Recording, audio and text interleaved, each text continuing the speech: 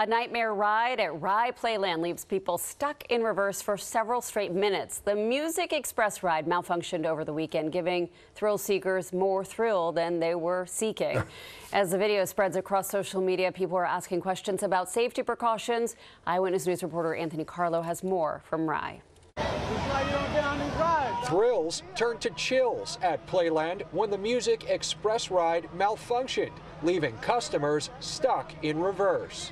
We're human, our bodies can only handle so much. Giovanni says his cousins were on the ride Sunday night at around 8:20. Around and around it went, minutes longer than it should have. He says it felt like an eternity. They absolutely did not have the proper protocols to stop that ride.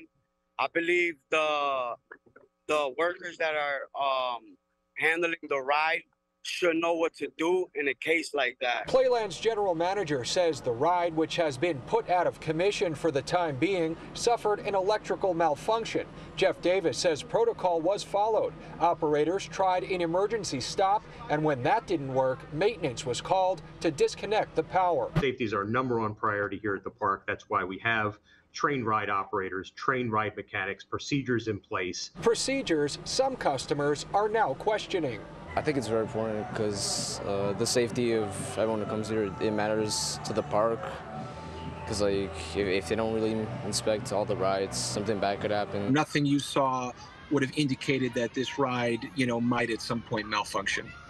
That's correct. It went through its normal inspection process. And we've chatted with some park goers who come to Playland not only for Music Express, but for all of its rides. And they tell me for years they've had full faith in the park to keep them safe while they're having a good time. It's one of our favorite rides. I mean, usually when I take my daughter here, took her here last year, we was fine. Everything was never a problem. Brett and his family trust the daily inspection process and hope the ride will reopen again soon.